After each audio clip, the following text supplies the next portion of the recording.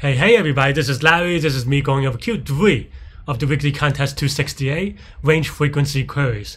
So the first thing that I thought about this one was, do I have to do some kind of crazy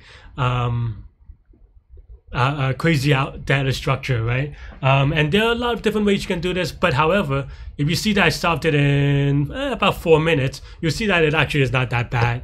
I think the first thing that I would recommend is hit the like button or join the Discord so you can ask questions, but also after that, look at the constraints. So I saw that the value is 10 to the 4th, so I cannot do like a prefix sum type value type thing. And yeah, because if you had a prefix sum, then basically you count the number of values on the left index and the number of values on the right index, and you just subtract them, right? I'm hand wavy a little bit, but it's roughly right. You can also practice doing that. Like for example, assume that value is only 10 unique values. How would you do it? There's another solution. But the way that I did it was just by binary search, by keeping track of the indexes.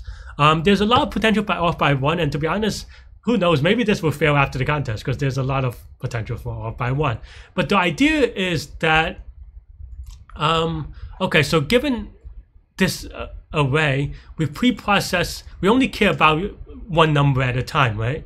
I guess we don't care about the suffix. But let's say we have this array. We only care about one number at a time. And then here, you can just keep track of the indexes, like for example 33, right? So we have an index of 1, 2, 3, 4, 5, 6, 7 and 7, right? And then that's basically the idea, is that from this you do a binary search to get something that's, if the left or the right is on these numbers, then it's very obvious. But let's say it's 2 or 3, then this is in the middle and you have to keep track. And then yeah, like how many they're between 3 and 8. So then you do a binary search for 3 and a binary search for the 8, and you see that there's one number in the middle. And that's basically the idea, really. So I just keep track of the indexes, binary search to the left, binary search to the right, and then do the count. Yeah, and that's pretty much it. Yeah, let me see. That's a very awkward problem, to be honest.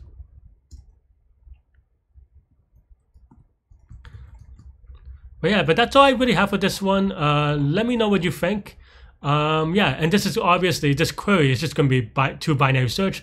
Even if all the numbers are the same, this is going to be log n times 2, which is all of log n. And in terms of space, this is going to be linear time because every number in the input shows up on the list once. So yeah, that's all I have. I'll see you later. Or you could watch me solve it live in the contest next.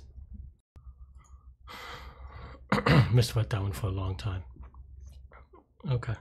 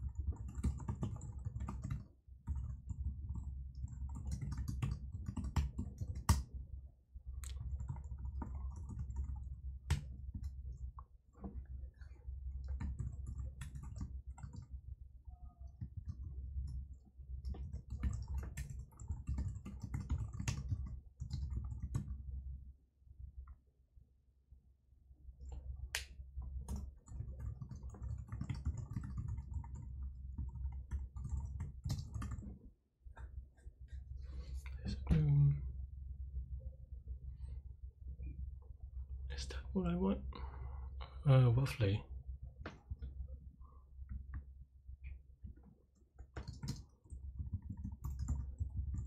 But it's not right yet. Because basically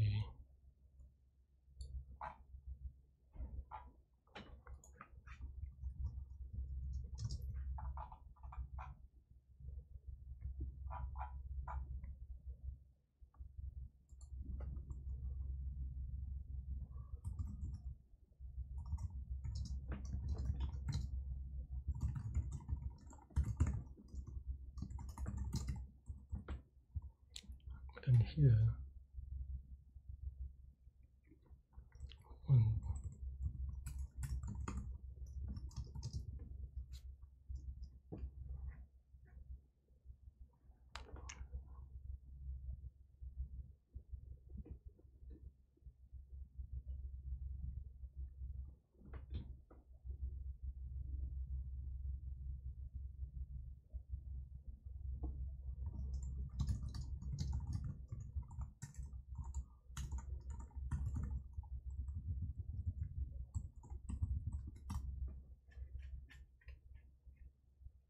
Let's do with it.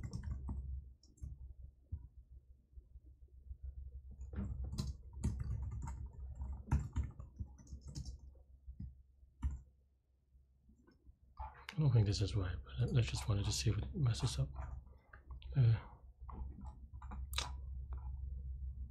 Like there's a easy off by 1 here.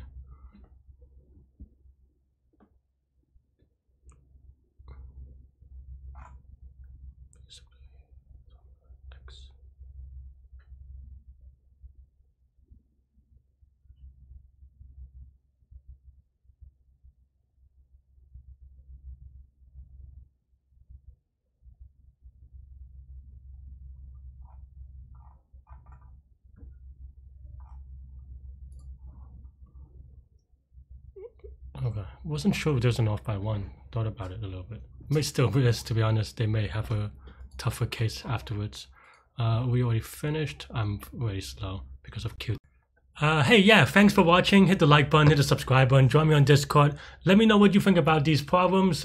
Stay, yeah, they're kind of tricky, but maybe not. I don't know. Stay good, stay healthy, to good mental health. Take care of yourself, take care of others, and I'll see you later. Bye-bye.